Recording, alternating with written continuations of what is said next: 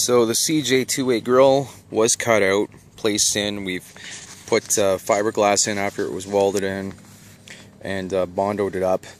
Not a great finish, but it'll have to do. One of the big issues on this grill is the TJ grill is not 100% flat like the cj2a grill. So where it starts to where it meets up in the middle to where it ends have 3 different points. On the cj2a grill, it's 100% flat.